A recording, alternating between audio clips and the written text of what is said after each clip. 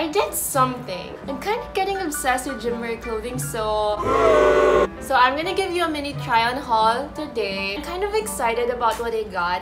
Most of them I haven't really tried on, so this is gonna be like a first impression review type of video. Anyway, let's get on with the video. This is like a collective haul na rin, I guess, because packages didn't arrive all at the same time, obviously, because nga it's quarantine, and now they're here. This is gonna be fun because I love gym wear sets. If you don't look cute going into the gym, just don't. It doesn't give me motivation to work out. So that is why I'm here to bless you all with these cute clothing that I found on Shopee for a very cheap price. They all came in these pouches. Some of them kind of like is just wrapped in plastic, but most of them are very professional. Thank you, Shopee, or thank you, Chinese warehouses. I actually don't know where they make these. Right off the bat, they're pretty neat, huh? Ang asim, honestly. Like, you really have to wash them before using them because I feel like it's gonna be really dirty. You know, your sweat plus the dirt accumulated from the warehouse and other stuff. This is really nice. Oh! The first set is this blue top. Cute naman, kaso nga lang, when you look closely, yung stitching niya, medyo hindi ko siya bet. Parang madali siyang masira, oh.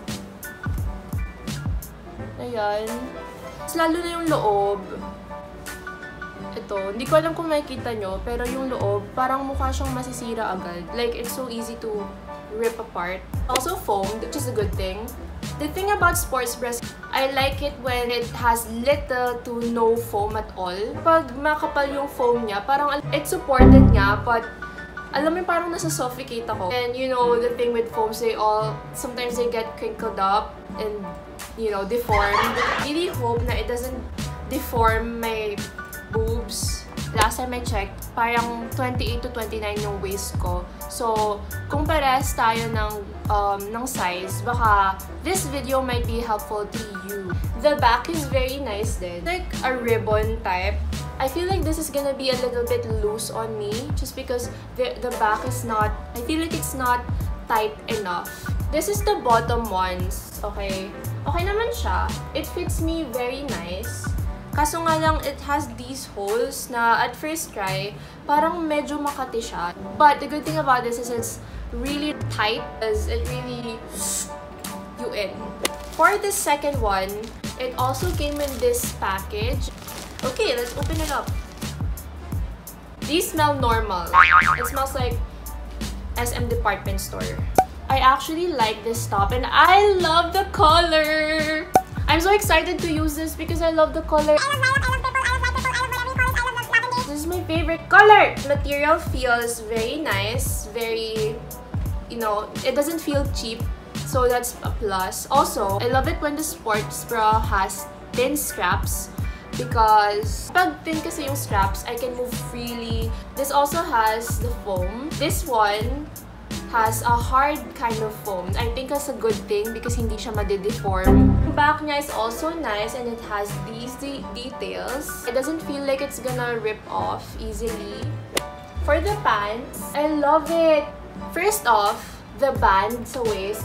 I love it when the leggings have these thick bands.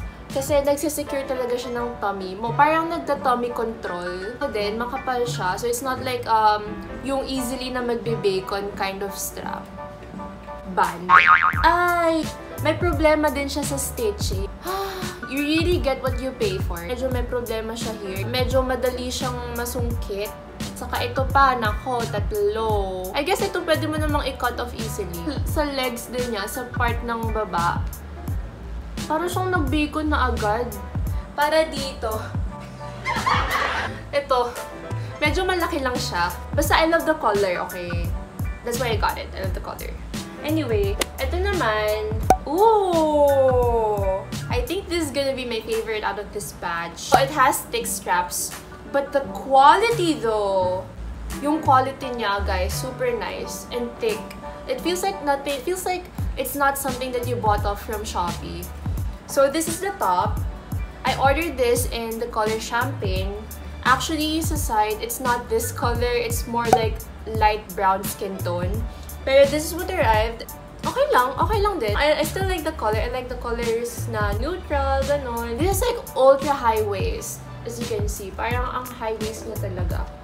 I love these!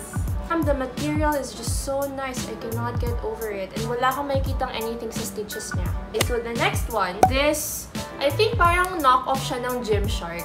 Kasi parang marami akong nakikita na ganito yung design. Diba? Yung parang camo in color green. I really like the top. Okay, isn't this flattering? I like the parang V-cut kasi okay, it's not much of a support. Pero guys, ang flattering niya. Diba? Lalo na yung back. Design, sis. Makapal din siya, which I really like. And wala akong makikitang anything sa stitches. So, I really like this top already. Let's look at the leggings. Yung material, nagbe-bacon siya. Hindi maganda yung band niya. So sad!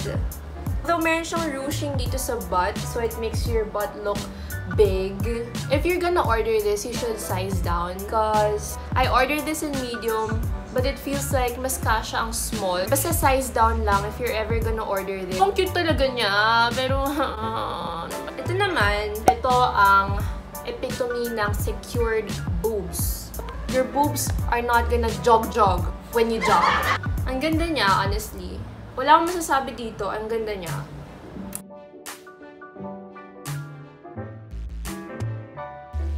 This one, basta high waist siya.